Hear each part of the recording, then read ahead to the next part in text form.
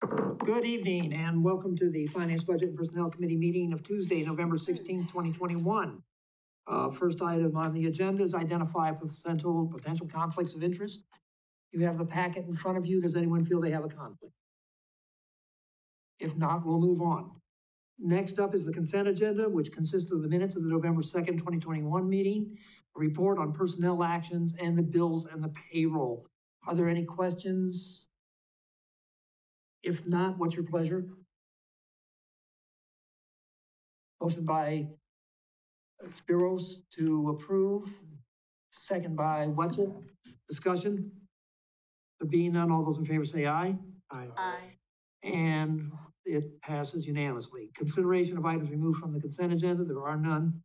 I would like to make an announcement that I received an email that 2 items have been pulled from the agenda.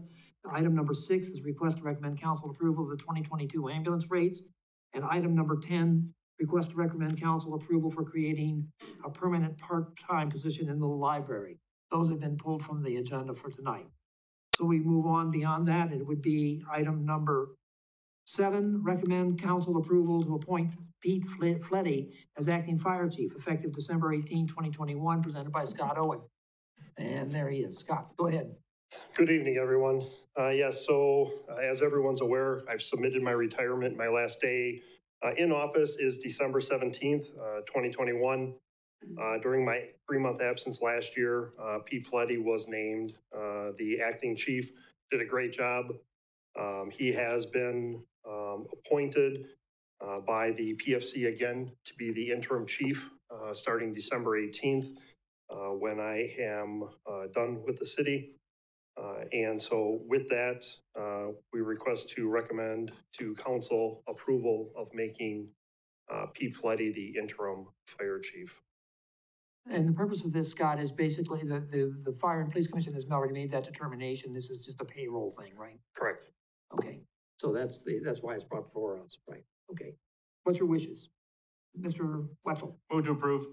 And there's second by Mr. Handler. Discussion? There being none, all those in favor say aye. Aye. Opposed? So carried. Number 8, request to recommend council approval to refill 2 vacant firefighters positions. Chief, you still have the floor. Last one. So back on November 10th, Lieutenant Brad Breyer retired from the fire department. Today, Deputy Chief John Lucarelli is completing his last 24-hour shift, and he is retiring effective 8 a.m. Tomorrow. And so we have 2 openings that the PFC has approved to be refilled to fill these 2 vacancies. And so we request to recommend to council approval to refill. Motion by Handler, second by Wetzel. Discussion? There being none, all those in favor say aye. Aye. Opposed? So carried. Thank you. Thank you, and you'll make another appearance there before we. Oh, yes, I will. Yep. Oh, good. We'll get our last shots. I got a few more meetings left. I think Mr. Handler called it kick at the cat. I think that's what it is. So. And next item on the agenda is recommend to the council the approval of 2 and refill of 2 vacant patrol officer positions presented by Pat Zapps, acting police chief. Good evening. On September 13th, I did take a resignation from Detective Christine Zupons. That was effective on October 14th of this year. And we also have a retirement coming up in January of Lieutenant Dennis Keffer. With the filling of both of these positions internally, that'll leave us with 2 vacant patrol positions. As Scott did, I did seek approval from the Police and Fire Commission at the November 10th meeting, and they approved the refilling of both positions. So with that, I would request the approval from this body to fill both vacant patrol positions. The first one we would look to fill immediately. The second we would not fill until Lieutenant Keffer's departure, but we'd like to seek approval for that tonight as well. Okay. Motion by Hassel, second by Handler.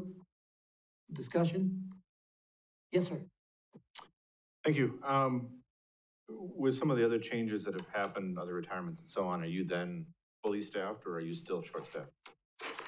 We are technically fully staffed right at this moment. However, the person that we offered our last position to that we sought approval for. He is currently on a military leave, so he won't actually start until March. So we are technically down one, but we do have an officer to hire to that individual that will come on board in March. So technically we're full staff, but sort of technically we're not. Okay, that's all I wanted, thanks.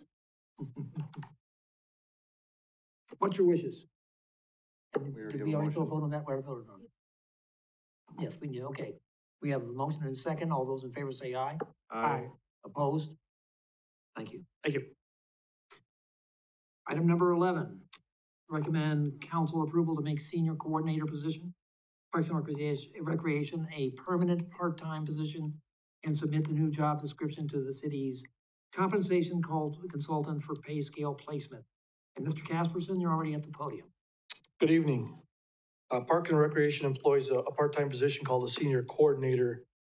Their duties obviously involve the coordination, oversight of the senior citizen activities, programs, and events. The last person was hired in June of 2018 and then resigned in February of 2020. After that, the pandemic started and we didn't fill the position because things were slow and events and activities were not at high capacity. As things got back to normal, we did extend an offer to a new position.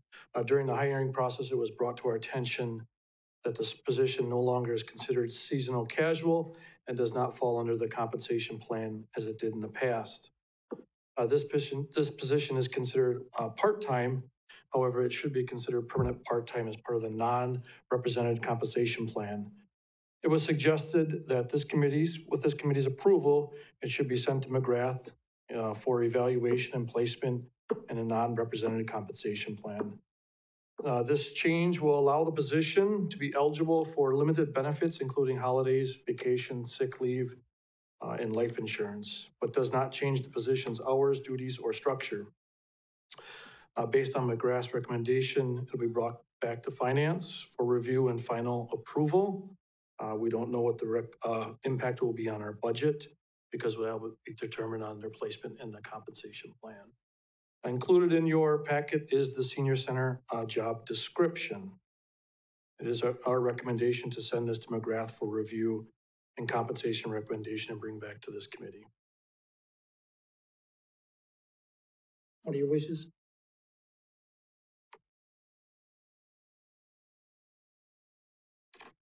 I'll make a motion to recommend approval to the. We have a motion by Paschal, second by Mr. Wetzel.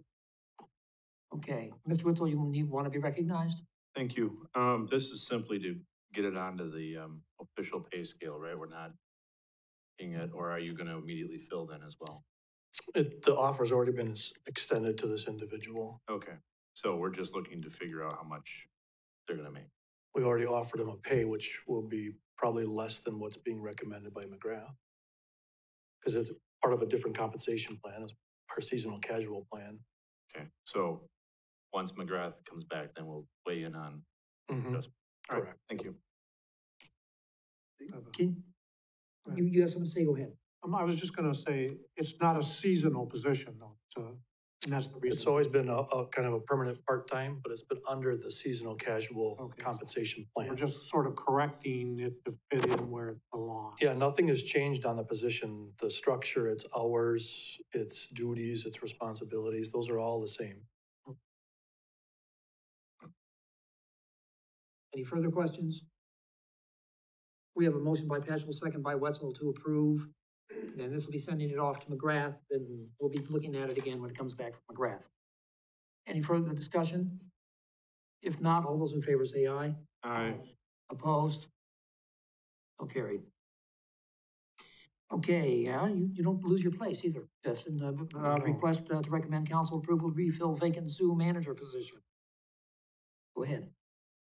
Our zoo manager, Steve Burns, submitted his letter of resignation last week. I want to thank Steve on not only the behalf of the city, the Parks and Rec, but the community for his commitment and dedication, especially to our zoo. Steve's last day will be December 20th. This memo is to request to replace his position in our city. What did you say his last day will be? December 20th. Okay. What's your pleasure, please? Motion by Handler, second by Spiros. I assume that's to approve, Mr. Henley? Thank you. And Mr. Wetzel? Thank you. I see there's a red letter, an updated version of the job description in the packet, is that correct? That's correct. Any significant changes from your perspective? No, Okay, so then be no change, we'll just no. everything as is, hire whoever we can find. Yeah, just some minor grammatical things on, So that's not going to McGrath? no, this is just, those are just grammatical things. Okay. Good, thanks. Any further questions? If not, all those in favor, please say aye. Aye. Opposed? So carries. Okay, let's see. What do we got next? Request to recommend council approval to refill vacant finance director position. Jen, that's for you. Thank you. So Ron Ullman, our finance director, his last day was yesterday. So the position is currently vacant. What we're looking to do in this case is to refill the position. You'll find that this position for the city is obviously key in order to keep moving forward. The job description was last updated in 2018. We did make some minor changes. This job description would not go to McGrath for additional review, but would be approved tonight with the ability to refill the position going forward. So staff's recommendation is the approval of the revised job description and the ability to begin the recruitment process for the finance director. Motion by Spiro, second by Paschal to approve refilling the finance director's position. I might add post haste, like soon. All those in favor, please say aye. Aye. Opposed? So carried. And let's see.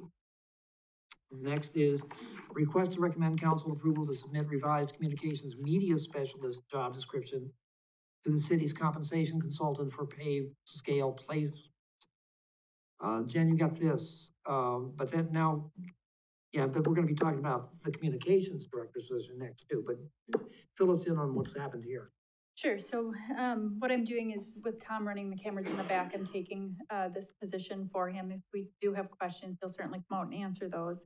But ultimately, you might recall about a month or so ago, we had reviewed the communication specialist job description. Tom had made some changes to the job and wanted to resubmit that to McGrath, which the committee approved, and that was sent in. Following the analysis of the job description, the evaluation came back in pay grade 127, which is 6 pay grades higher than what the current position is. And in looking at that and reviewing the job, it was determined that the position was going to create significant financial challenges within the communications department. And although that's the ideal position that was created to replace the communication specialist, the request was made by Tom to re-review the job description, realizing that he may have delegated a little more than what he had anticipated to it, skinny the job description back down. So in the packet, there's a revised job description for the communication specialist. We moved away from the video production role, and the second revised job description is now in your packet for approval. And what we would look for is to have this revised job description resent to McGrath for additional evaluation to fill the communication specialist job. Discussion? What's your pleasure? So this one is downgraded from the other one. And the other one was what, basically 2 pay grades, right? The other one went up 6 pay grades. 6 pay grades, sorry. Okay.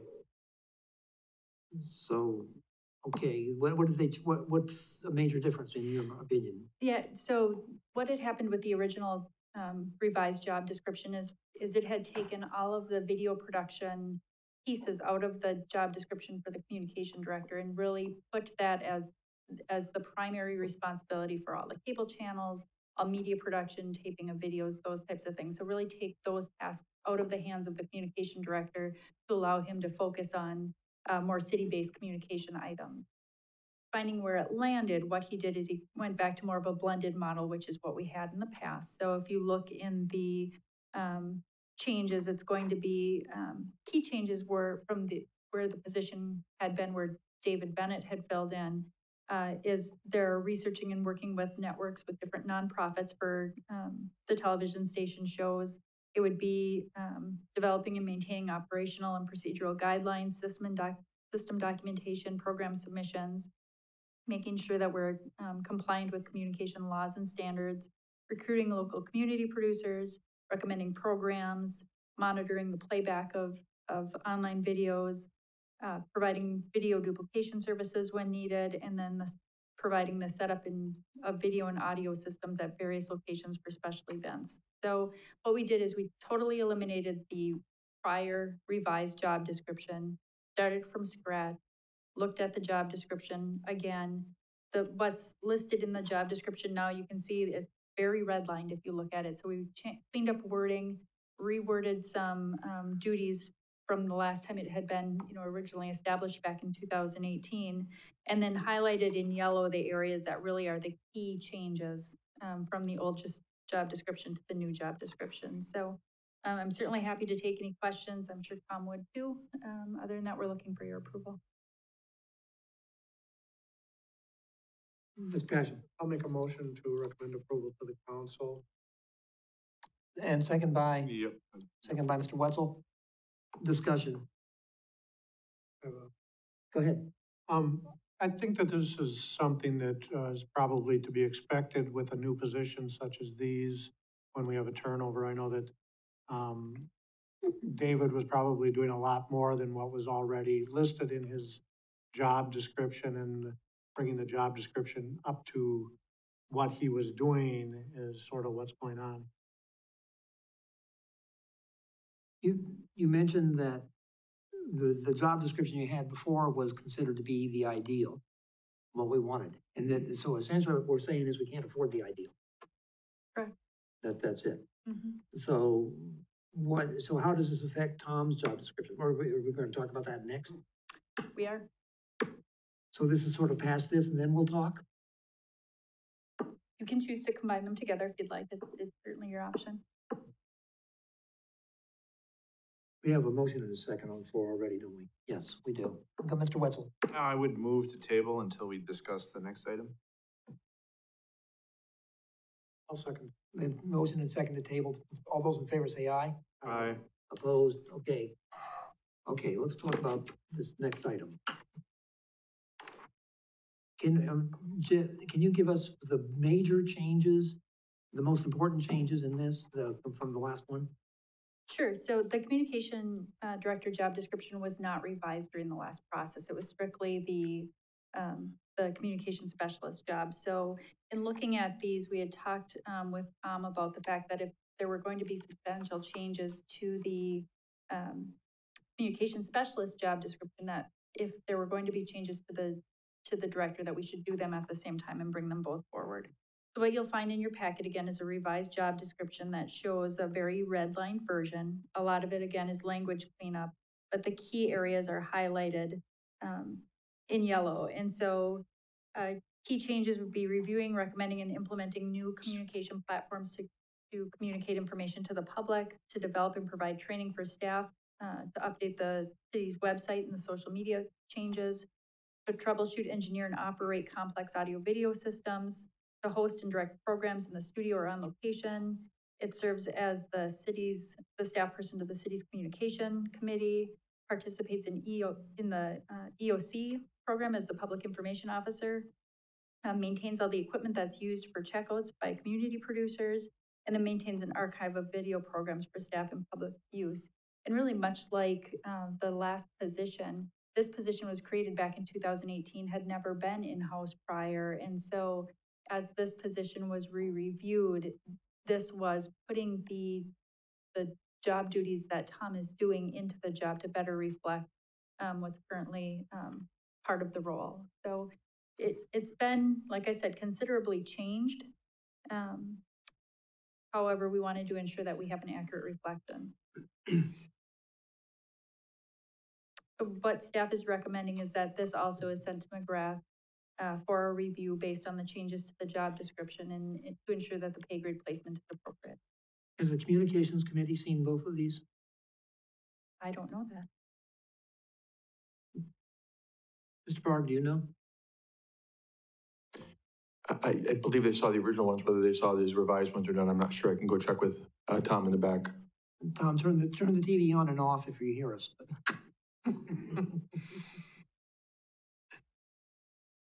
I don't think he's coming forward there, but.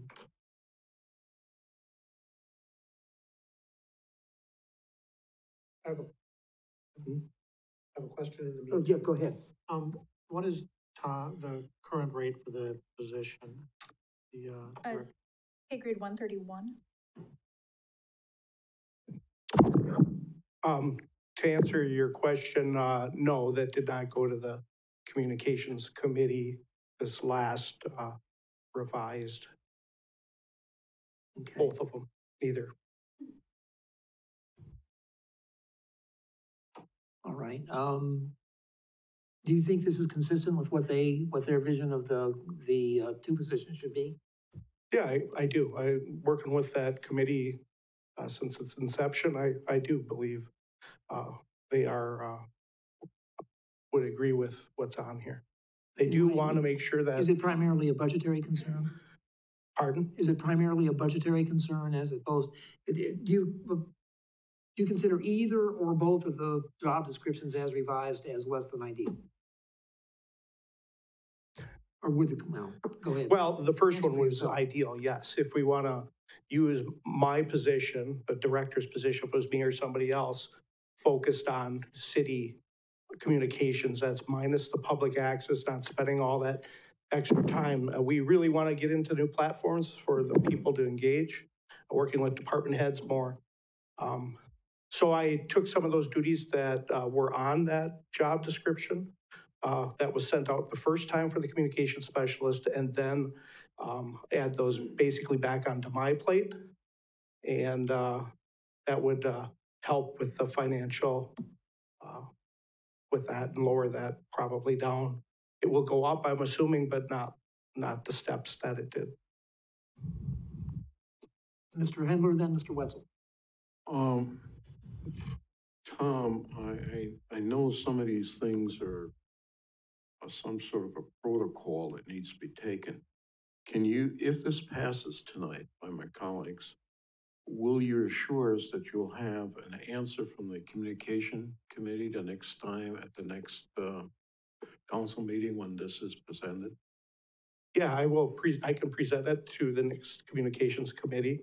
We plan on having one this Monday coming up. Okay. And I will bring it to their attention. They would know that it has to go for eval anyway. So nothing's done until that eval's done anyhow, so. Well, I think this is very important because we worked hard to get that particular committee in place, and I don't like to go around them. I mean, this is my feeling. Yep, I will put it on the agenda for this Monday, I believe. We have a meeting. Mr. Wetzel. Thank you, Mr. Chair. Who wrote this job description for the communications director? I can answer. I helped write it along with Jen and Steve's Okay. assistants. So there were others that put forth suggestions for this job description. It wasn't just you. I guess, I don't know, I mean, it was the work with these, Steve and Jen, but as in the committee, I don't believe so, no. I guess, knowing that we do have a communication committee, and hearing what Mr. Hendler said, I really hesitate. I mean, I'm all for finding out where we're at with this and getting it on the right pay scale and moving forward with all that, but I don't want to circumvent the authority of the communication committee, and the fact that they haven't seen these concerns me some. The other question I have, I guess, is if we would have stayed with the initial presented communication specialist job description that went up 6 levels, would that have then caused your director position to change? Or would your director position have stayed the same? And what I guess I'm getting at here is, if we have a new communication specialist position that bumps up 3 spots and a new director position that bumps up 3 spots, the same as the ideal up 6 spots, presumably. I mean, maybe dollars and cents, it's a little off, but I guess I'm not really certain how all of this is going to affect, because I do think, we created positions not having any idea. We don't have a communication department. Let's throw one together. Here's what we think it's going to look like. And I think it's good, now that we're into it a few years, to really nail it down and say, this is really what's happening, and this is what our vision for the future is, which again, I think is why the communication committee really needs to weigh in on this. The vision for the future just needs to incorporate that. I guess I'm just not real certain. I mean, if everything bumps up, we're gonna still be in a budget crunch. Is there a benefit to not having the ideal position, the other position, or, you know, I guess I'm kind of wondering where we sit with that, and that's where I would really like to hear from the communications committee to know what their thoughts on that are, but I guess, look to my colleagues for what their thoughts are. There is a way we can do this, I think, without slowing it down too much. What we can do is, approve sending them on to McGrath for evaluation pending the approval of not the approval, but the concurrence of the communications committee. Would that make sense to you? Yes, because it still has to be approved by the council before it's actually sent in. Right. Right, okay. Your Honor, I just want to address Tom's question a little bit on those duties that were listed out of the position for communications director. They've been done. I've been doing those for quite some time, pretty much, you know, when I started. So, and they were not listed on the current job description, and it wouldn't change either if we had changed the communication specialist or not. Those are duties of a director would be handling those. Okay, thank you. Any other questions? Would you object to taking a vote on both of them at the same time? I think we can do that, I think. Okay, so basically what I'd be looking for is a motion to send it on to McGrath pending the concurrence with the communications. Motion by Handler, second by Wetzel. Discussion? There being none, all those in favor say aye. Aye. Opposed? So carried. Thank you, Tom. Okay. So, point of order, Yes, with the other tabled motion, does that just become a moot point, or do we have to vote that down? that's a good question. I think we had decided I had gotten the concurrence to vote on them both at the same time. So I think that would supersede the Okay. table. That's done. Good, thanks. Who knows? Anyway, okay.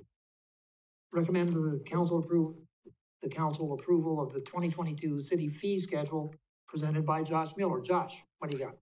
Good evening. Yeah, so just to get a little background, since 2017, we've been coming to the Finance Budget Personnel Committee and Common Council for an update to our fee schedule. Some years we don't have a lot of changes. Other years, like this year, we have quite a few. The real reason for the significant changes really stems from our use with the Evolve software. We have really a better handle of how permit fees impact or are impacted by different permits, and we're able to track inspections and track things a lot better this year, so we can kind of see how things cost out for us. We start this process in early September. Our department kind of takes a lead on it. We get information from different departments. They're responsible to go to their respective boards and committees for approval. And then we kind of compile it and we bring it back to the Finance Budget Personnel Committee. So really the main changes are from our department, the Development Services Department and the Public Works Department. I'll try to cover, I'll cover our department pretty well, and then if I'll try to cover Tom's area, and if I've got questions, he's here to address those. So I'm not going to read every single permit. That would extend this meeting longer than necessary, but if you've got questions after each section, please let me know. So really we start with 1 and 2 family residential permits. The main couple of significant changes, we did increase the fees that are listed in the staff report, and you can see that there's a red line version, a clean version. And then for our Department of Development Services, we did a comparison of a lot of other municipalities' fees. A lot of things aren't apples to apples, even though if they say the same permit number or same type of permit, there are different inspections done by different cities. And so it's really hard to compare, especially for building permits. We're able to compare conditional use permits and rezoning stuff a little bit easier. But So the main changes for 1 and 2 family residential permits is permission to start. We used to allow people to start a project of doing like footings and foundations, but we didn't charge a permit if they've started the work within a certain time frame. We felt like that was just really more onerous to track, so we said we're going to charge a fee. If you're going to do a service or do a project, we still are going to do inspections on it, so we want to make sure that we get a fee up front. The other item is re-roofing. Before, people used to be able to reshingle their house, and we didn't charge a fee. We only triggered a fee as if you did decking. Well, that was kind of an on your honor system, and a lot of times we're finding issues with roofs, and roofs are one of the main structural component of the house that protects your house from weathering and stuff. And so if those shingles aren't done correctly, aren't inspected, we've seen a lot of bad shingling jobs. So we wanted to make sure that we're out there inspecting the items. And one thing I wanted to point out is we are doing a lot more inspections, and we want to do that inspection. That provides a service to the community. It's not just, hey, let's collect a fee, let's submit an application, and maybe we'll check on it later. We're actually doing inspections, so that's why these fees are a little bit higher, because we have to make sure and go out, make sure the work was done correctly. Manufactured home permits, new manufactured home installation went from $100 to $200. There is quite a bit involved with those, and a lot of inspections, because you have to make sure all the utilities and things are connected correctly and it is set appropriately. Residential HVAC permits, one of the changes that we made here, we did increase the fee, but we did allow for a combo. So like if there's an AC and HVAC unit at the same time, we actually reduced the fee. That was one thing we got requested from our contractors to do. So we incorporated that, because that, again, would be the same inspection. We can do that at the same time. Raised permits for accessory structures, we did increase $10. Non-residential building permits, one thing that I wanted to point out here is we're looking for a change of use / occupancy permit. It's a $50 permit. And what that means is if typically it's a commercial space, if it goes from like a retail space to an office space, a lot of property owners think that, oh, we can just do that. We can have the new business move in here. Not a big deal. Well, a lot of times that's a change of use, and there's a different building code standard that applies, and we want to make sure that those are caught before people do a significant remodel. In some cases, you find out, well, your electrical's wrong, you got to do this, and it's really expensive to do that after the fact. So we're trying to catch these things proactively, and so that's why we're implementing a new change of use and occupancy permit in Marshfield, and a lot of other communities do charge this. We're just getting to it now, but it is a very valuable service to try to do that preemptively, rather than, hey, by the way, Main Street says, hey, there's a new business in town. It's at such and such an address, and you look, it went from a retail to a doctor or a chiropractor office, and you're like, oh, we needed to inspect that. So this will allow us to do that more upfront. Residential electric permits, we did split up service work we split up the category from re-energize, repair, remove, and refasten. We split that up with service work for upgrades, temporary, and generator permits. Those were just different levels of service work, so we wanted to make sure that those were split, and the service work for re-energize and repair is a little less expensive. Also getting ahead of the game on solar. We're starting to get more and more permits coming in for solar, which we want to encourage, but it does take a lot more time. We're putting together a package that has, before you begin information, that people will be able to fill out a solar permit a lot more quickly. And we went through a program a number of years ago with Steve. Sunshot Solar Program is what the name sticks out to me, where we put a lot of work together to make solar permits a lot more not fast track, but just a lot more easy to take out. And we really haven't implemented that very well, but I think it's a good thing to do. So we're incorporating that into our Evolve permit software and making that, and a lot of these, we've actually put together a lot of materials and pamphlets for people. When they click on the building permit, they're able to match the fee schedule name with the building permit. So there's not really a question. They'll know what their permit fees are before they pay them. In the past, there was some guesswork, and sometimes we were a bill collector. People would submit an application, we'd say, yep, it's fine, and we'd have to submit an invoice to them. We don't do that anymore. You pay to play, basically. If you're going to take out a permit, you're going to pay for it ahead of time, and less things fall through the cracks this way with this new permit software. Non-residential electric permits, which is kind of a miscellaneous category, but most of those went up $10 per tier, and it's all based on the cost of the job. And then we also do a reinspection fee may apply for HVAC, plumbing, and electrical. And that just is basically if something was done wrong and we got to come back and reinspect it because you messed it up, that should be an additional charge. And then one of the major components that we're adding is a plan review fee. And that's really provides a service. So our guys have really worked hard to get become a delegated municipality, which means our inspectors have the capability to review plans that would otherwise have to go to the state. And if you have to send plans to the state, they have very few plan reviewers. It can be very costly and time consuming. Sometimes you look at the schedule and you're 40 days out to get a plan review by the state. We can do it in a couple of days. And so not all permits can we review. If it's over 50,000 cubic feet, it still has to go to state. And if it's a brand new construction, that'll still go to state. So we won't touch that because those are apples to apples. But sometimes when they do an interior alteration or a remodel, there's a lot of information that the state inspectors aren't being made aware of. Like there's another building attached to it or it's connected to a different use. There's a different type of occupancy they're not aware of. So our guys are able to know that what's on the ground a little bit better than the state inspector. So we would still charge a plan review fee for some interior alterations. And again, it saves the contractor money and it saves them time and it's a service that we can provide because our guys have been trained to be able to do that. So it's we've done this as a courtesy before, but these are really time-consuming projects. And so right now we feel that it's important that we're able to charge a fee to recoup some of that time. And then continuing on, the Plan Commission review permits, we did review this with the Plan Commission last month, and we actually had submitted a lower increase in the fees, and then they had asked some additional questions saying how much staff time does this take, and we talked about some of them are a little more significant, like a plan development or a campus plan review. And so they actually increased the fees greater than what staff was recommending, and we support that. We're used to, doing a lot of work for a little bit of money in some cases for these permits. But in reality, we have to do public hearing notices. We have to do a lot of work on the front end sometimes before these even get to the permit stage. So once they do, the fees are perfectly reasonable. And then the wastewater fees, we just went from $100 for any property to $100 per unit. And that's really what the intent was. The fee schedule previously just wasn't very clear.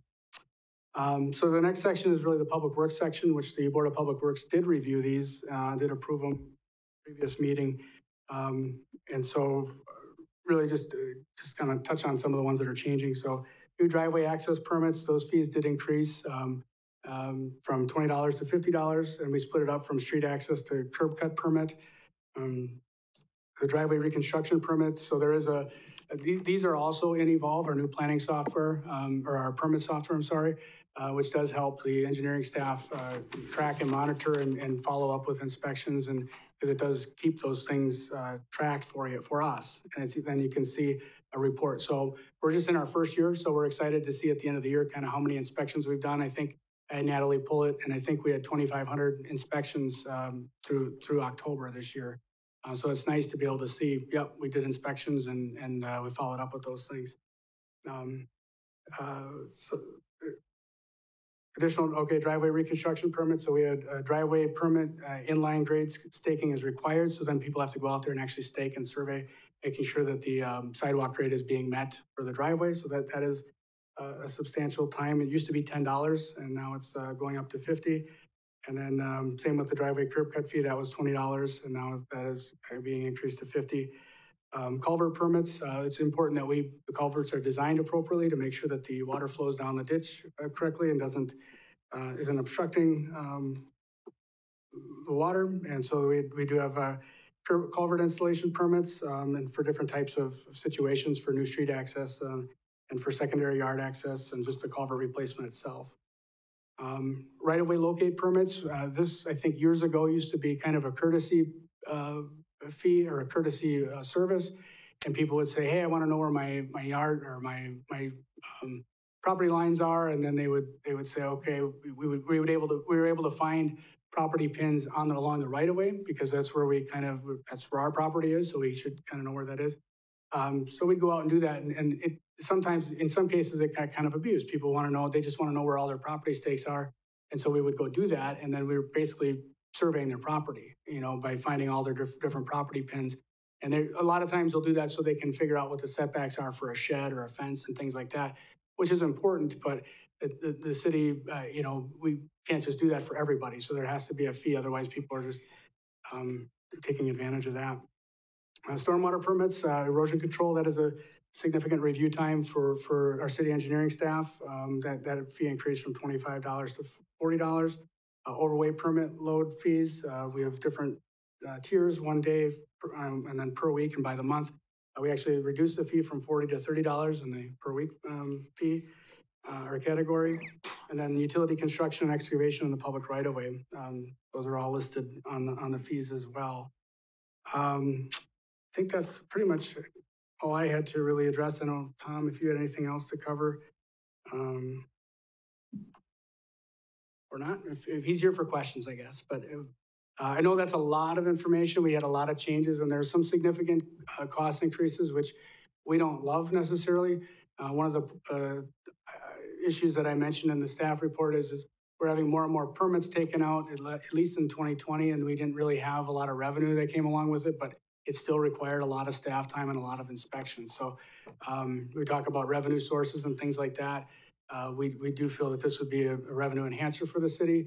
And we still don't break even on these by any means. Our staff are still, we're not recouping what it costs to provide this service. And I do think, I think all of our staff, we provide a high quality service. We're very responsive. And now with the Evolve software, people can apply for a building permit in their pajamas at midnight on Saturday if they want to. So we're able to have that access to our permits right away and from anywhere. So I think things are getting better with that step and with that process. So Discussion? Well, do we have a motion? Don't everybody speak at once. A motion by Spiros, second by Ashel. Discussion?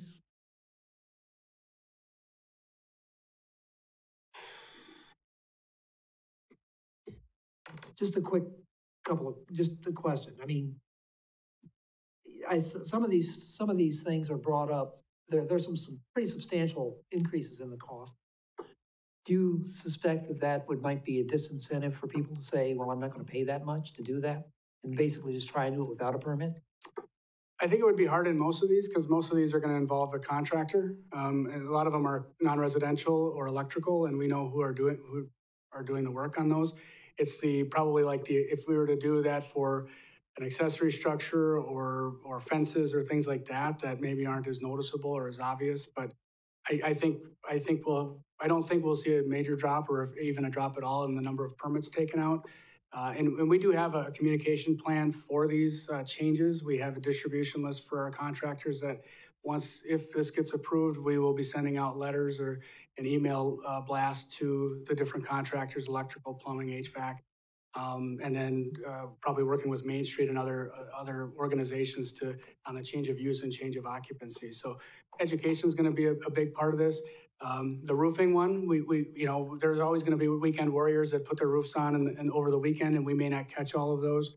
But I think, and that's a new permit, so I don't expect a lot of always 100% compliance. But where there are taking out permits, we'll be able to provide a better service and educate people how they need to do a roofing project.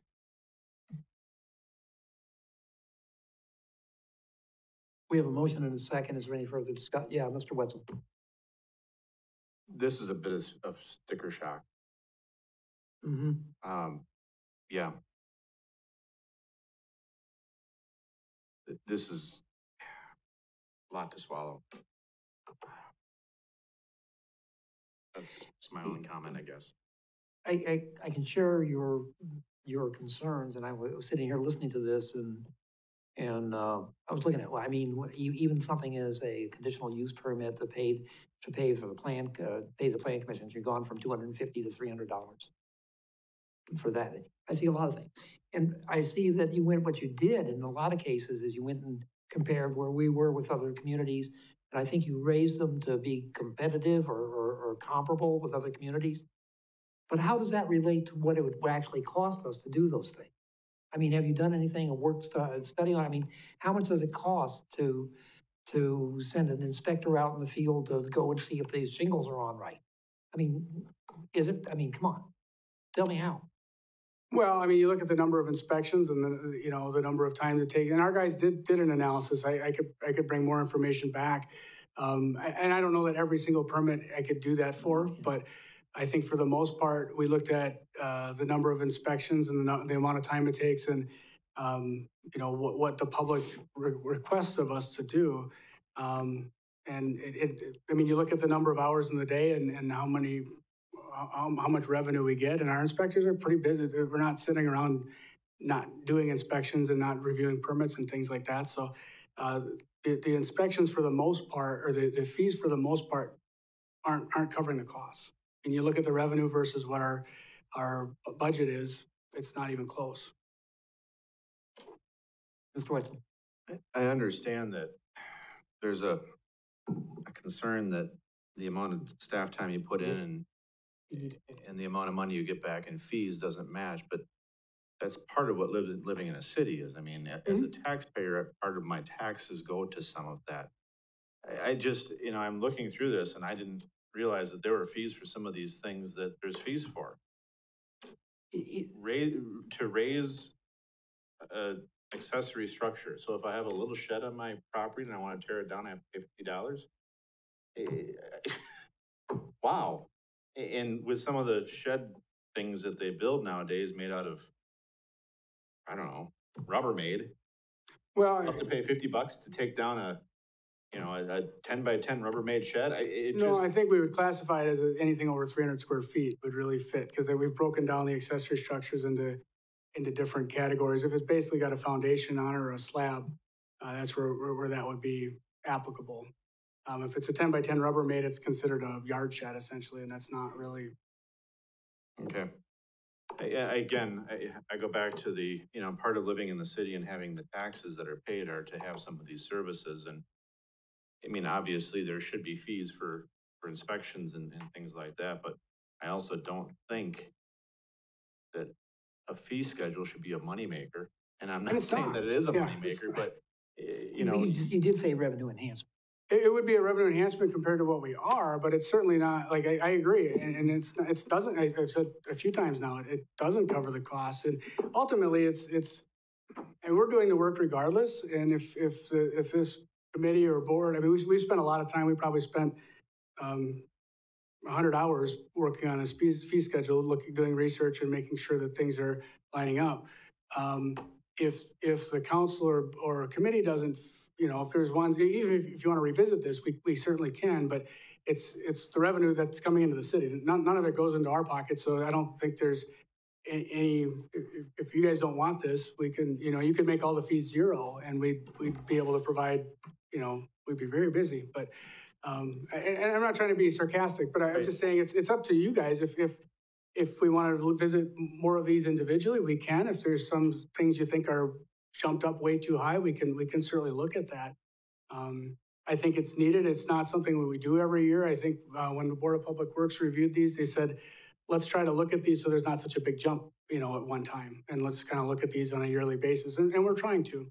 The Evolve permit software, as I said, really brought a lot of light to some of these issues of saying, okay, we're doing these many inspections for this project. Okay, that probably needs a higher fee then. Yeah, and I didn't mean to say that I thought you were pocketing fees. I mean, right, you brought that up, and that wasn't anything that I ever discussed. I guess the only concern that I have is, some of these fees are jumping up 2, 3, 4 times what they were. I mean, that's a huge increase. When you're talking about a 300% increase in a fee, that's a huge increase. Which I guess I think most fees were like $10 or 25%. Most of them 25%, I think. Well, you know, maybe I was looking at some of the cheap fees. Curb and gutter goes from 20 to 50. You know, driveway 10 to 20. There was one here from 10 to 30 for a right-of-way location. And yeah, those are the smaller ones, but even some of the bigger ones, the, you know, the, where was it? The master plan fees going from 250 to 500. That's 100%. That's 100% of an already Those are expensive. the plan commission, right? Yeah. Those plan commission ones, excuse me. You know, I guess the concern I have, and we all want to see growth, and we all want to see people improving their properties, and we all want to see, you know, progressive moving forward in building and all that. Is this going to hamper that? That's, I guess, my big concern.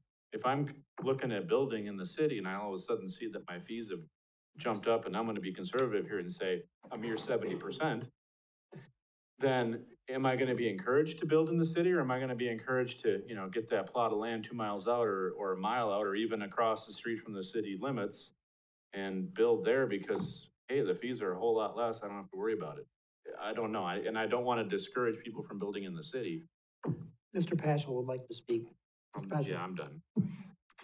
I don't want to cut you off, Tom, but I think that probably part of it is that, like you said, some of these are kind of obscure things, and probably nobody's looked at the fee for tearing down a shed in your backyard for many years, and now our fee schedule has fallen behind what the norm is, and it's time to bring it up, and hopefully, once we get to a base, as Josh said, we only will move in small increments from this point. Mr. Barb. Thank you. And I don't want to speak to any of the specific fees that Tom and others are talking about. I mean, that's not anything I'm looking at closely right now, but there's a flip side to this. If you think about budget time when we go through and trying to hold the line on taxes and that type of thing, that these are essentially user fees is what they are. And, you know, if we're not coming close to the cost of what it takes to provide the service in terms of inspections or administrative overhead and those kind of things, we're essentially putting the cost of these types of services for contractors and builders and other people on the rest of the taxpayers. So that's kind of the flip argument to not increasing these. Now, again, I'm not speaking to any specific ones. If there's concern about going up 100% or whatever, that's something to be talked about. But in general, we need to make sure that we're keeping up with the true costs of providing these services if we're going to be fair to all the taxpayers. Rebecca. Well, I agree. I mean, I think we have to, you know, charge enough money that, you know, it's not costing the city to do things. Okay, I get that. But I also get that it's a lot. It's a sticker shock. It's a lot of red lines on these pages. And it's really just, it's a difficult thing to swallow, honestly, because, you know, we've you know, are also doing a tax increase and did a tax increase last year. And we're looking at probably another tax increase next year. And then we're going to hit them with these pages and pages and pages of a lot of increases in fees. And I think it's just a sheer volume of the number that we went up on seems somewhat excessive. You know, there's, Tom, do you mind if I step on you here for a minute? One thing, and I'm addressing this primarily to Mr. Barg's comments, and that is, you know, this is the basic line of what we do, or what we're supposed to do as a council is protect the public health, safety, and welfare.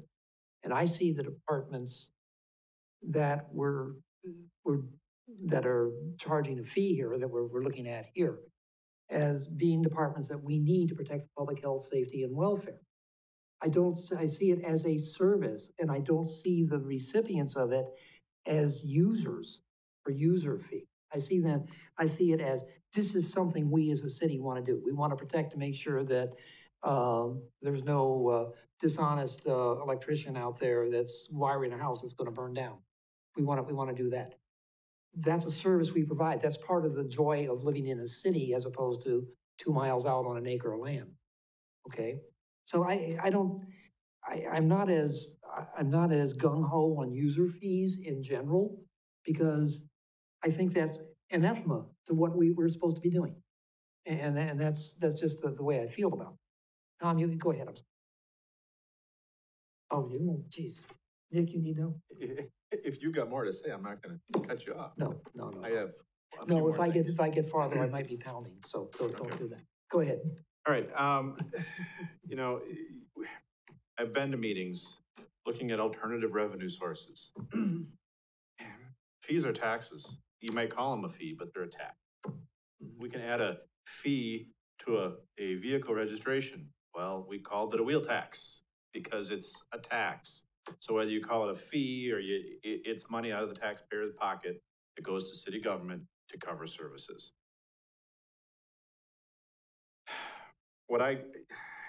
Part of what I see the value of development is larger tax base. So I build a house and I increase the value of that property and I pay more taxes, which then help fund the city. Now, if I'm slapping on a whole bunch of fees to be able to build that same house, it's, you know, suddenly becoming a much more expensive house and maybe not as appetizing of a project. I'll get off my soapbox. What I'm gonna ask for is a follow-up, because I am gonna very, very, very grudgingly go along with this. But I would like a follow-up next year to know what kind of an impact this had on growth and projects and, you know, are we seeing that people are ratcheting back on their work? I'd like to know if there's an impact after we pass this before we do another fee hike in another year. Without objection, I'll recognize Mr. Turchi, because he's been having his hand up there I think it's probably hurting by now. I know there were a lot of red lines in ours too, but you know, when we talk about like utility cut permits, those are utilities that are not part of the city or not entities of the city that are costing the city taxpayers dollars. And so what we do is we are, over the past 5 to 7 years, we've been keeping track of how much time we actually spend monitoring utilities that are cutting streets, that are, what do we mark up for patches? What do we do for these various things? So what we're doing is we're trying to recover those costs for the taxpayer, so the taxpayer is not carrying the burden that is being handed to us by the utilities itself. The curb cut or the culvert permits were changed this year. In our mill in place process, we provide the culvert and then we pave the end of the driveway, and each of those driveways are assessed based on the condition. If currently right now, if somebody calls just to have an individual driveway replaced, they get a new culvert, and if it's asphalt, they get a brand new driveway apron. Well, we're adding the cost of that asphalt into that to recoup that cost, because we don't want the taxpayer, that all the taxpayers pay for a benefit that one property owner receives. So what we're doing is we're trying to be as fair as possible. And ours do not recover 100% of the cost, but we are trying to just make it convenient too. So if there's any questions on the engineering or other fees in there. Thank you. Any further discussion? Mr. Handler.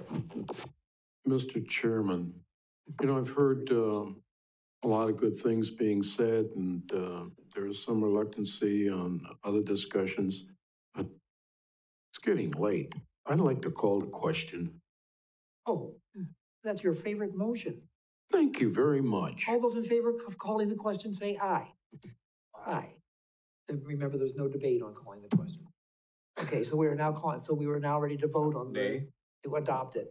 Nay. What, nay? Nay. One nay? Okay. I'm sorry, it was 2/3. But it didn't matter. Okay. Okay. We have a motion and a second to approve the fee schedule, or recommend approval of the fee schedule to the Common Council. All those in favor say aye. Aye. Aye. Aye. Opposed? And no. Thank you. Okay, it passes. All right. Okay, next is update on securing assessor services. Steve, you got the floor. I do, thank you very much. The assessing process, working to find a new city assessor starting in 2022, really kind of jumped out with the effort in late September when we put out a request for qualifications, an RFQ. At that same time, a team was appointed of 7 staff members and 3 council members. The 3 council members were Nick, Ed, and Tom Butke, and that group has done a really good job. We met several times along the way. The RFQ was sent to 15 qualified firms and individuals in our area who perform assessing services. We received 3 responses. We interviewed all 3 of those firms in late October. The team narrowed the field down to 2 candidates that they were most interested in at that time. Reference checks were then conducted. The team met last Friday, and we've selected a preferred candidate to be our new city assessor. I did meet with that company. It's Forward Appraisal, and I met with them actually in this room. I'm looking at where Pat is sitting, and the 2 conference rooms were tied up, so we turned those tables around. I say I forgot to turn them, or move them back apart to where they were. But I met with Steve Shepro and Beth from his firm to talk about the framework of a potential contract, and I think it's going to work out really nicely. I'm going to try and put that together, have the team take a look at it as soon as that's ready, and then bring it back to this body on December 7th. Forward is the maintenance provider of assessing services for both Stevens Point and Wisconsin Rapids. The reference checks in both those communities are very good. They're very satisfied with Mr. Shepro and his firm. So I think we're getting a good contract assessor. So with that in mind, that's the update. Look for your next meeting to see a copy of a contract for assessing services with Forward Appraisal. Any questions? If not, we'll move on to suggested items for future appraisals. Let's see, we got a half an hour before Mr. Wetzel has to leave, so we can just talk about anything if you'd like. Any other items for future agendas? If not, all those in favor of adjourning, please say